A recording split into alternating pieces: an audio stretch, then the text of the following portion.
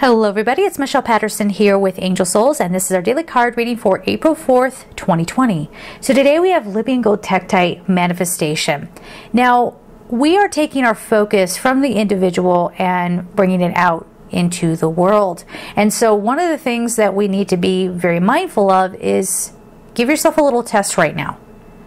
Maybe grab a piece of paper and a pencil or something like that and ask yourself, what did I think? What was my first thought when I saw manifestation?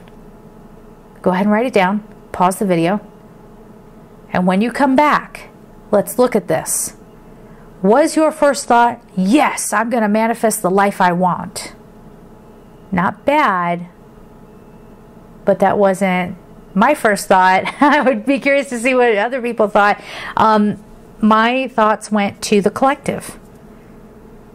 What we're still choosing to manifest as a global community. Now, do you see yourself as a part of that? Now, if you thought of yourself, not the worst thing in the world, but that is something that we want to start getting in check. This is about community. This is about realizing what our part in that community might be.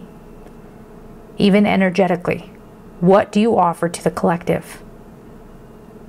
Now, if you're sensitive during this time, it's not uncommon for people to feel depression, to feel anxious. I have next door neighbors that are acting like they're caged animals right now. It's the weirdest thing. I'm like, listen, y'all,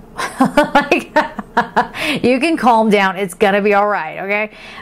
But you know, when you're sensitive and you pick up on that energy, it can suddenly bring you down too.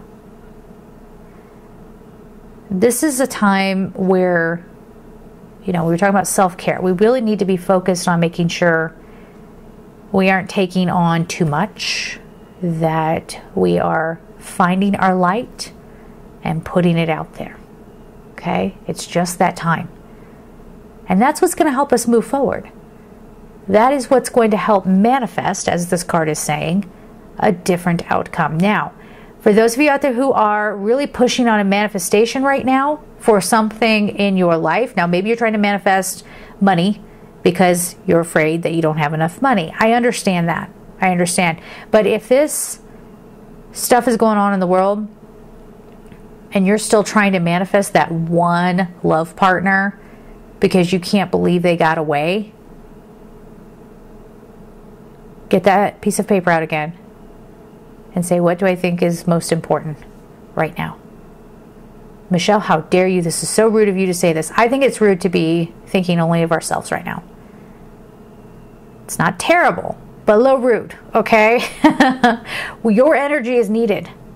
And if that doesn't resonate, all right, well, I'll see you on the flip side. We'll see who lands on what side of history.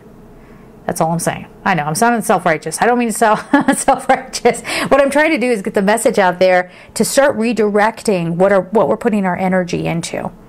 Okay? For me, I'll admit I'm completely human. I was just giving that example. Like, it bothers me when people take liberties with me and don't respect my space or my peace and quiet. You guys know this. I have a little thing about that. Now, do I want to put all of my... It's really... Actually, I got a perfect example. The second I took my attention off of my neighbors, now they're being quiet.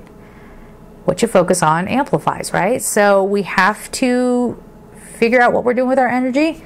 Where is it being directed? How can we help? Where do you want to land? It's up to you. All right. So we're going to leave it there. Hopefully not too many people get mad at me for saying that. Sending you all so much love and take care. Bye-bye.